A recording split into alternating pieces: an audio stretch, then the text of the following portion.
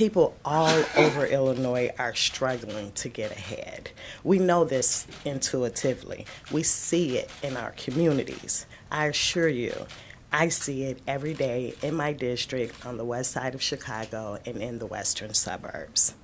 Alice allows us to put some real data behind the intuition.